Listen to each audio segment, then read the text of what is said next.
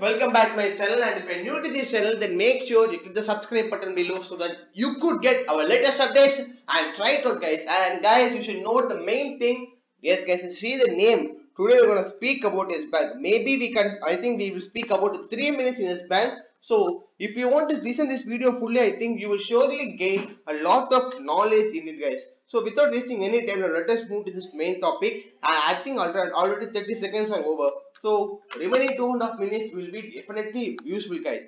And as we know, the first and foremost thing, the Yes Bank share price is over 36 rupees. I think one may have a beautiful opportunity to buy the share this level at 36 or 35. And we already said we are seeing a target of 53 rupees in Yes Bank after February 7. So what is February 7? You can ask me, guys, and we already posted a video about the February 7 event. The shareholders approval in order to raise 10,000 crore of amount. I mean, in US dollars you can say it as $1.2 billion in order to raise funds and to maintain the capital adequacy ratio of this bank very smooth, and also give any fresh loan or pay for any bad loans and have the loan book clear.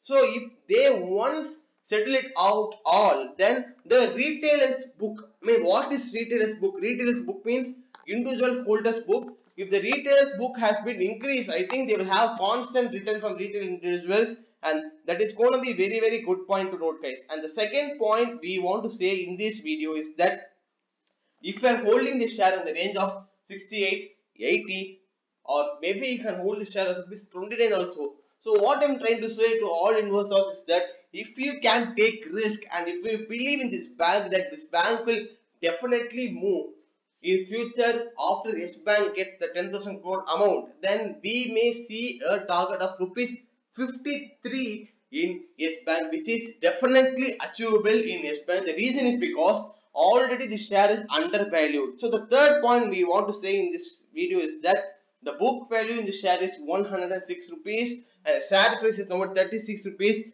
which means 63 rupees it is undervalued. But seeing the momentum the Yes Bank can have in future, we are definitely very positive. And you may ask the reason for this fall, guys. The main reason for this fall is due to the budget, because the budget was not expected and the weak shares will be already beaten down, and this has been already beaten down and is being beaten down every day. So all these things are sorted out is in the hands of February 7. So get ready for the February 7 event, guys, and I think we will definitely have this share at this price, guys. And as we said, 3 minutes is going to over. Thank you all for seeing this video, guys.